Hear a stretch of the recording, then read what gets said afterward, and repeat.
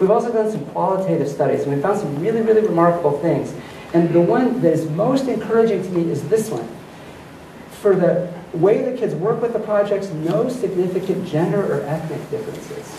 And we were expecting, like, oh, maybe this will work well for some populations and not for others.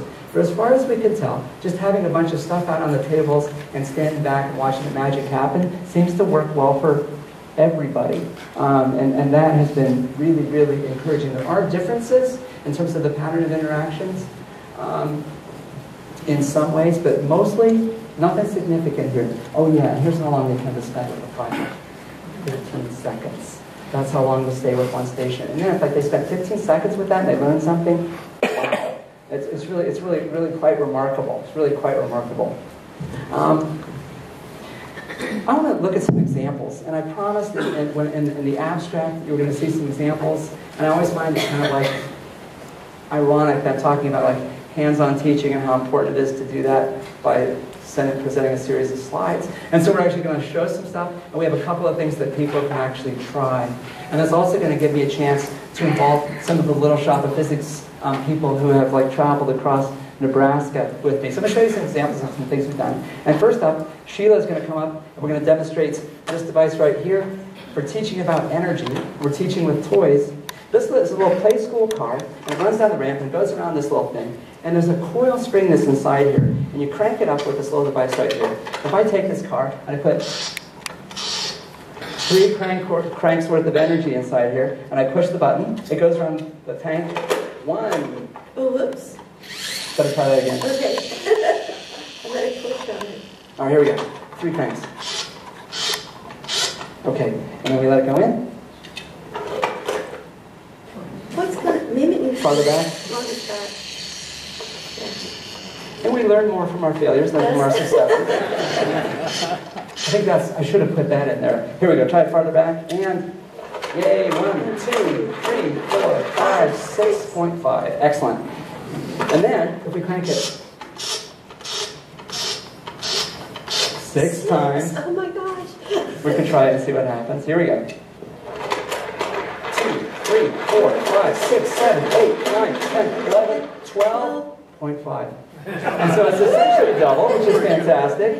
And this has got a coil spring inside it, and it's a constant force. So every crank puts the same amount of energy inside here. And we use this as introducing the idea of conservation of energy. And kids kind of get this, like you crank more, there's more stuff inside there, and so it can like do more. Works great. And this is one I actually use in my class to introduce this whole idea of energy in, energy out. Works really, really well. One of the first things we do with stuff is like we take it apart and we try to do different things to it. This is the device that we made out of a camera flash. We had a camera flash that someone gave us, and people often give us things that are broken and say, I have this broken device and I thought of you, and I try to take it personally. Camera flash, broken bulb, and so we said, well, we can just put another bulb inside there. So let's take the wires that connect to the camera flash, and let's hook it up to the power supply. Here's a fluorescent light bulb hooked up to a camera flash. And what happens? Nothing. But there's another wire. There's one that connects to each end of the bulb. There's another one that was connected to a piece of metal tape that wraps around the bulb. And if you hold your finger on that wire while your student presses the camera flash button, you get a tremendous shock, as we discovered. What happens is there's a big voltage which is on there. And the big voltage ionizes gas inside the tube and triggers a discharge. And I can do that with this fluorescent light bulb. I make a high voltage by building up a static charge on here. And then the field around here is enough to rip electrons off of atoms and trigger a discharge. And so I can do that without touching it. And I'm not exactly sure why it's doing that. It's cool.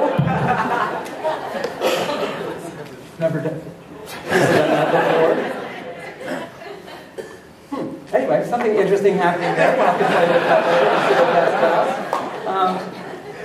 But making things better. We kind of like take them apart and do that. But in addition, we also make things bigger. This is something I learned from the high school share-a-thon. I went one year, and people bring something up, and people say, bigger! And we've kind of incorporated that into like the Little Shop of Physics culture. And so we take things and make them bigger. For instance, you've all seen these little energy balls, which have these 2 electrodes here. You can make a little circuit, and the little ball goes, wah, wah, wah, wah. Well, how about if you took it, and took the electrodes, and made them bigger? What could you see? And Ken is going to help me out with this. And then if we go ahead and crank up the amplifier and connect the circuits, It's bigger, but wait, there's more. When you make the electrodes bigger, you also do this. It's a very, very small current that's inside that makes it go. And you can make enough current without even touching it by basically pushing charges through it, by bringing statically charged objects next to it. For instance, Scotch tape. So this is energy ball, one electrode here, one electrode there, connected to a little honeytone amplifier, which is the best replacement for the Radio Shack amplifier that we've been able to find. And the Ken is going to take 2 pieces of tape, and he's going to make, oh, by the way too, listen to this as he pulls it off the roll.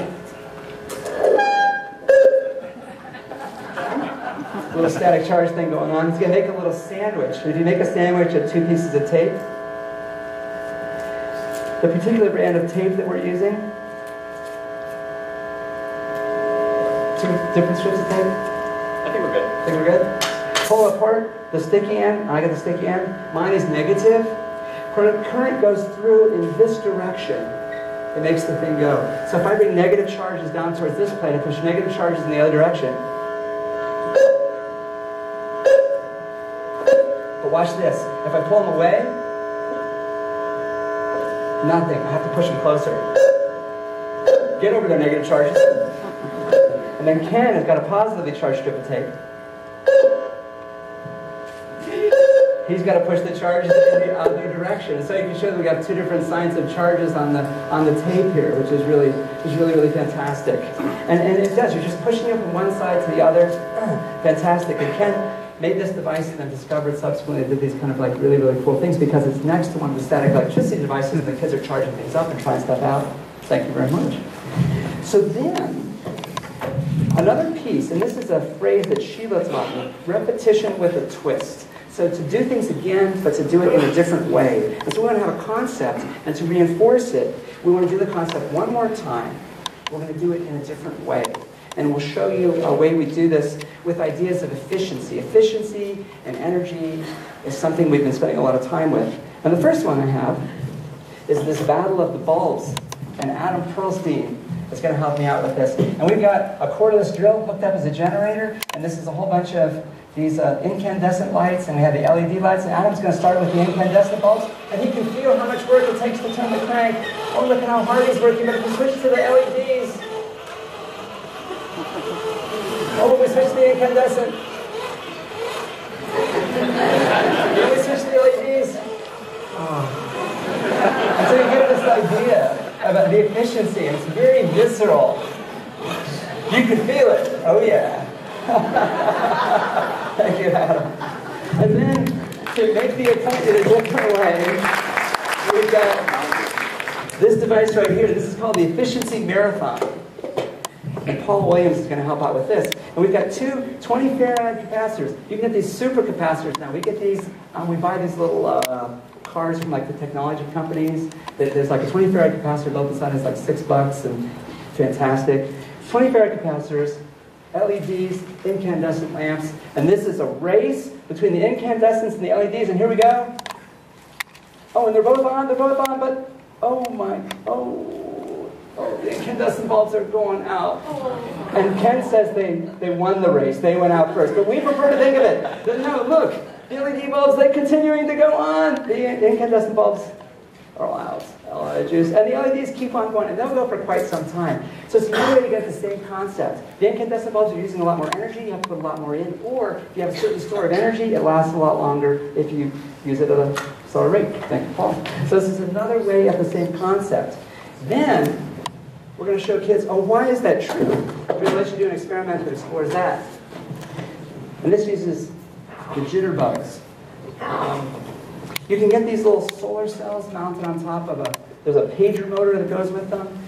And when the energy light shines on the solar cell, it turns the pager motor, and it's in the body of a grasshopper, and the grasshopper dances around, those solar grasshoppers, fantastic little devices. And if you take the solar grasshoppers and you put them under the compact fluorescent lamp, what happens is, no dancing, very, very sad. But if you put them under the incandescent lamp, oh yeah, it's happy time. And then we put them under the compact fluorescent and, oh, not so much. And under the incandescent, yay.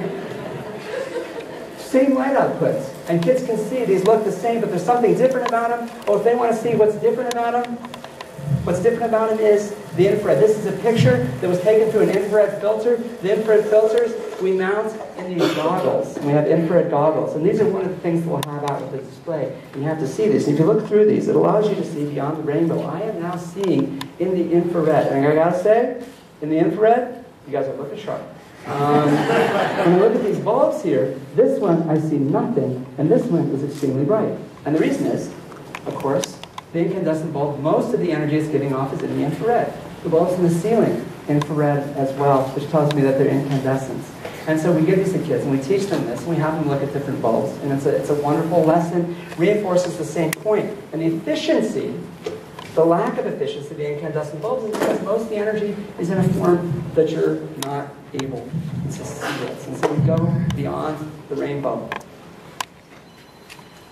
with those. But you can go out the other end of the rainbow as well. And one of the things